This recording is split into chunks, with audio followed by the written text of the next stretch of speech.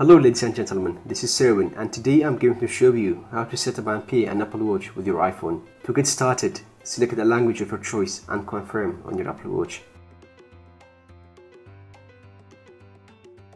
Next, open the watch app on your iPhone and tap on Start Pairing on both devices. Align them and in a matter of seconds, you get a confirmation telling you that your Apple Watch is paired.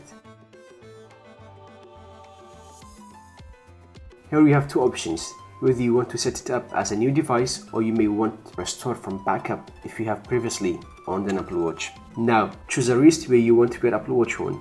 I'll go for left. Accept terms and conditions and log in with your Apple ID to get the most out of your device. Alternatively, skip this step. You have to verify your Apple ID if you have enabled two-step verifications. If not, just ignore this step.